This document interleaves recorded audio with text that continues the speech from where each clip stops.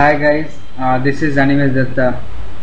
This video tutorial is on how you will connect your ColdFusion application with different databases. So this is the ColdFusion Administrator. Okay.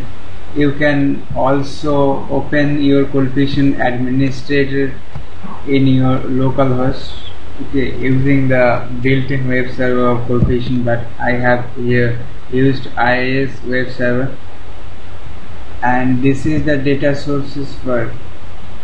So if I go to that part, okay, suppose the name of the data source is magic,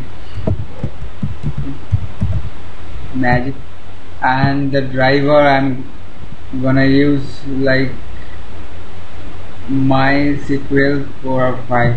Okay, so I don't need to write codes for those drivers in my ColdFusion application. All the drivers for particular databases are available in the ColdFusion application. So if I add here, like, first I need to check that is my MySQL is my MySQL is working. So earlier I have installed them. If I go to here, I can get the XAMPP control panel, and I can look into this, that this MySQL is running here, and Apache is also running. Another way to look is like, if you go to run, I'm using Windows 7. If you type like this, services.msc, it will give you a list of all the services running in your Windows. I'm using Windows 7, so I can also check that the MySQL is working or not.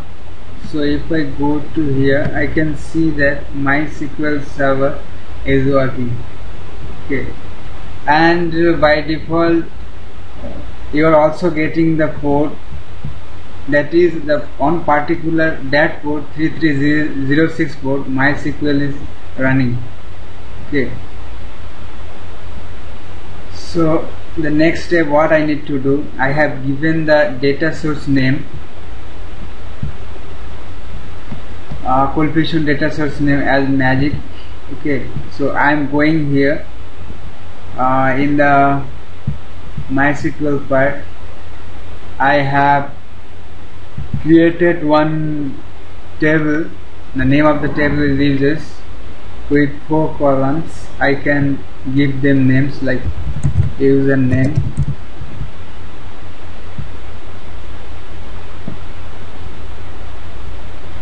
first name,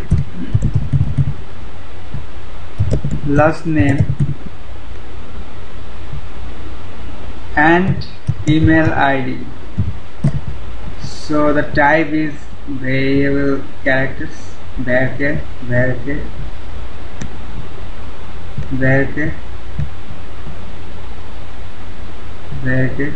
Okay, so storage engine is InnoDB. I can put some commands for the particular table, like this table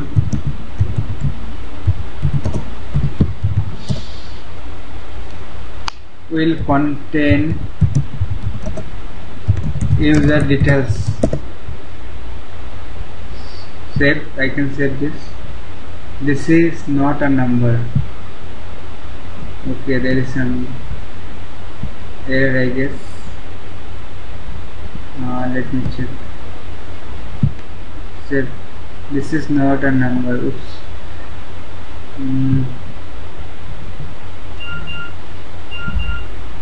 There is some error, I guess. First and last name, email ID. Okay. This check if I. Okay, localhost 81 says that this is not a number. So if I go, okay,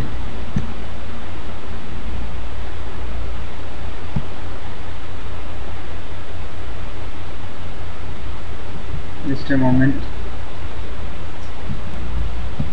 Okay, if I go to submit this again, the page at localhost 81, because it is running on 81 this services, so it is not a number, so there is some error, I guess.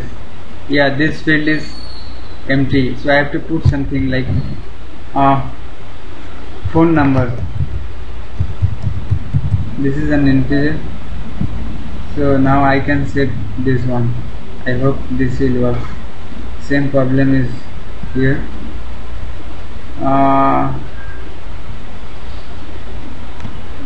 Let me check what is the error here.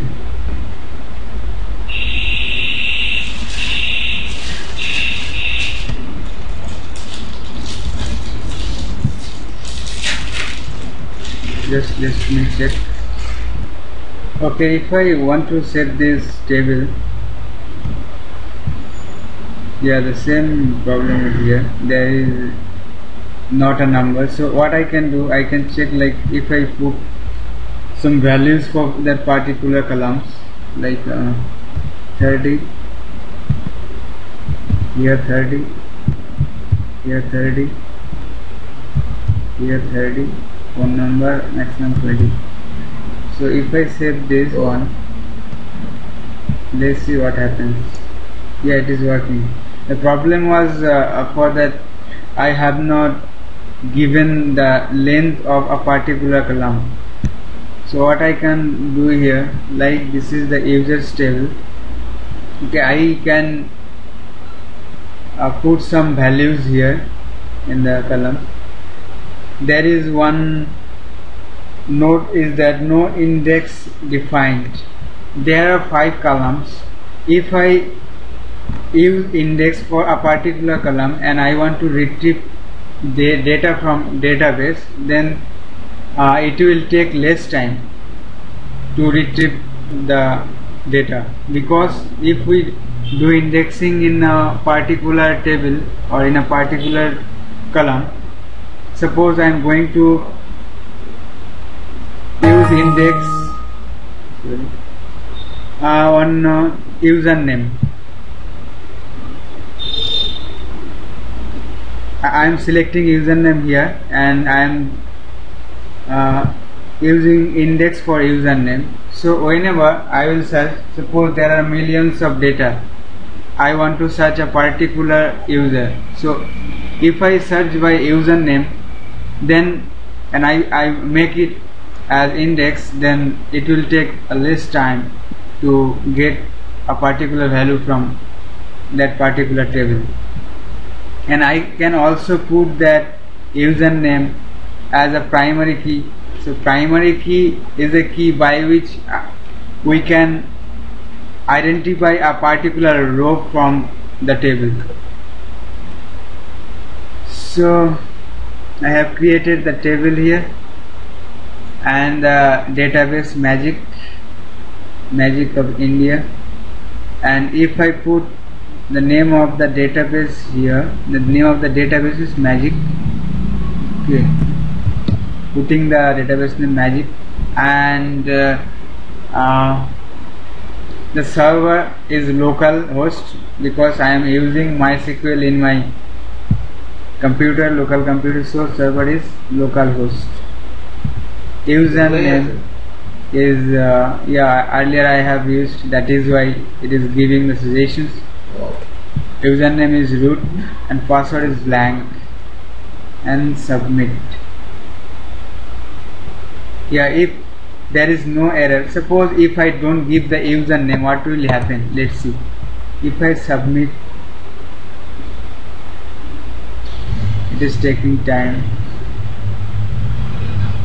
ColdFusion is really a nice language and it also takes less time to develop your web applications. So there is an error like connection verification failed for data source magic. So there is some problem with that interface, and this is the com.mysql.jdbc. so all the packages, Java packages, we can say Java APIs that the ColdFusion is using, you can get those informations here also. So it is also handled by ColdFusion. So everything like the JDBC drivers and connection to database, everything is done by ColdFusion only. So you don't need to think about a lot how to connect your ColdFusion application with your database. Let's see what is the template. Okay.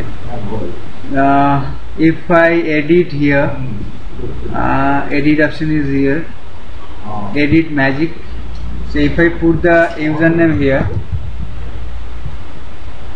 yeah, so if I submit, I hope it should work. Yeah, data source updated successfully.